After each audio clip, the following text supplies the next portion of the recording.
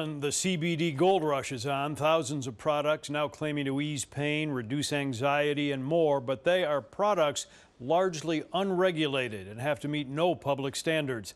So tonight, the I-Team lab tests find out what's in this so-called miracle drug, and now the results are in.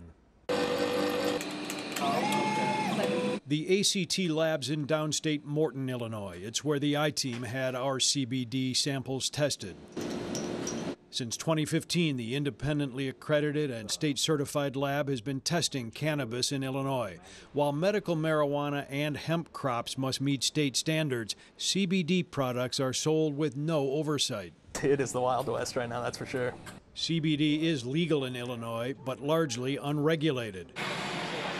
Jeff Cox is the bureau chief of medicinal plants at the Illinois Department of Agriculture. Right now, we lack regulations both on a federal and a state level for any standardized testing or any screening for the final products for CBD products. Fans of CBD, also known as cannabidiol, insist it works as advertised, and various hemp and CBD associations say there are many high-quality products available. It's up to the buyer to find them. Scientists at ACT say what they've tested for other clients runs the gamut. I'd say, like, on average, it's maybe 1 out of every 25 or something has a large amount of THC. To gauge that variability, the I-Team picked up a variety of CBD items from liquid drops to gummy bears.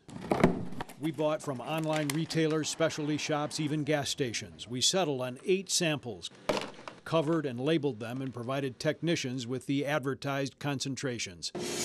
The lab tested for overall cannabinoids, including THC, the substance that can make you high, and the less controversial CBD. Legally, hemp-derived products should be 0.3% or less of THC, but even small amounts could cause a positive test for marijuana, costing some people their jobs.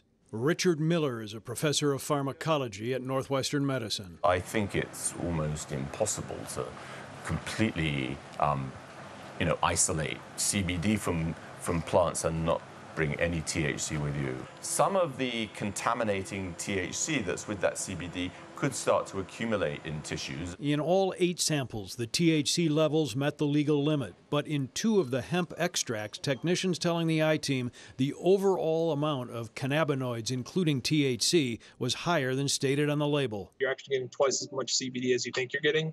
You might actually run into the problem where then you're going to have twice as many metabolites in your system, and then that could still cause you to fail a drug test.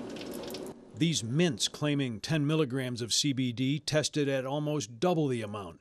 3 of the products, including a CBD tincture bought at the gas station, was nearly spot on with package labeling. The remaining 2 products had noticeably less than promised. This jar of gummy bears bought online baffled these scientists who said they couldn't detect anything even remotely associated with hemp. Advertised 1,000 milligrams of hemp oil in there, and we literally detected no cannabinoids at all, not even like traces of any. It really seems like this is just a, snake oil. Illinois' top law enforcement official recently joined 35 attorneys general in urging CBD oversight from the Food and Drug Administration. We're charged with protecting people from the state from deceptive advertising and from products that put consumers at risk, and it needs to start with regulation from the FDA.